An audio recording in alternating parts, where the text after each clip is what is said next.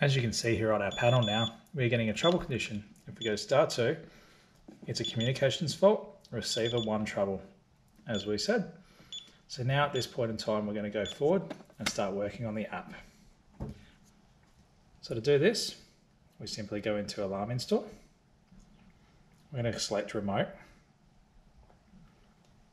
two-factor authentication, and you're going to add a panel name.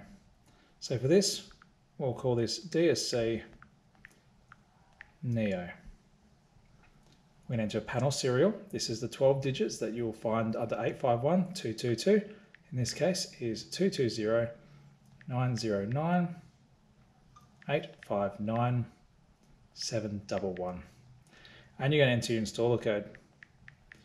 Before you hit connect, you need to be watching down the bottom left of the screen, as there'll be a very fast message that tells you if your panel activation is successful. If you miss this, it will say wrong user information, and you will not know that you have actually established a proper connection, and it can lock you out.